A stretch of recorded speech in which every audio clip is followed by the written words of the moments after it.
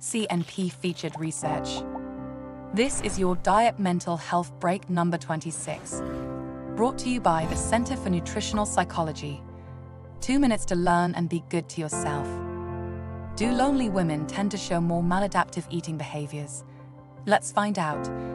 Humans are social creatures. Social relationships give us a sense of belonging, meaning, intimate connections, and emotional support. They are crucial for everyone's mental and physical health and well-being. However, for different reasons, many individuals cannot establish or maintain a fulfilling network of interpersonal connections. When this happens, we talk about social isolation and the feeling of loneliness. Loneliness or perceived social isolation is a subjective feeling of isolation, disconnection, or being alone, regardless of the amount of social contact one has. It should be distinguished from solitude, which can often be a choice and a positive experience. Studies show that loneliness or perceived social isolation is associated with various adverse physical and mental health outcomes.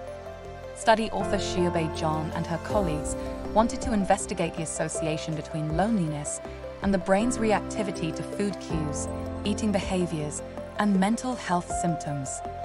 The study participants were 93 women from Los Angeles.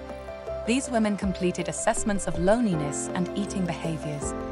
They also completed functional magnetic resonance imaging of their brains while viewing pictures of different foods. This allowed study authors to record their brains' reactions to these food cues.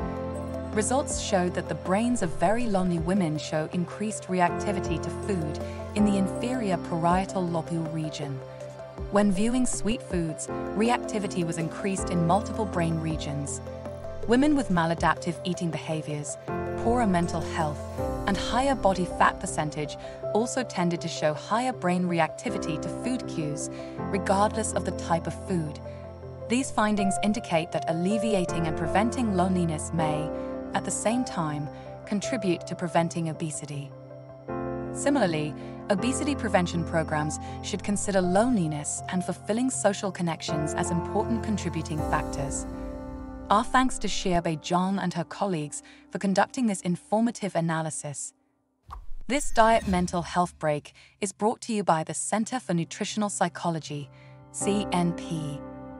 To learn more about the growing field of nutritional psychology, visit us at www.nutritional-psychology.org.